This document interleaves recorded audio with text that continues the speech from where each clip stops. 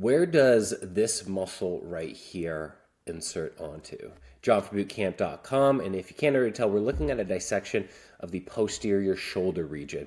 And if you work out and you want to get some size on your arms, focusing on this muscle right here is the answer. So this muscle, this is actually going to be our long head of the triceps. And this originates on the infraglenoid tubercle of the scapula. So it crosses that shoulder joint. It's the only triceps muscle that does so.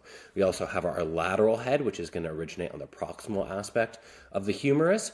And then if we were to kind of split these and go a little bit deep inside, that's where we would have our medial head of the triceps, which originates on that distal aspect of the humerus. Now, all of these three heads of our triceps, they're going to come together and they're going to insert onto the olecranon process of the ulna, which passes the elbow joint. So the olecranon process, that is going to be your actual elbow tip. So this helps with elbow extension. So the correct answer in this case is going to be the olecranon process.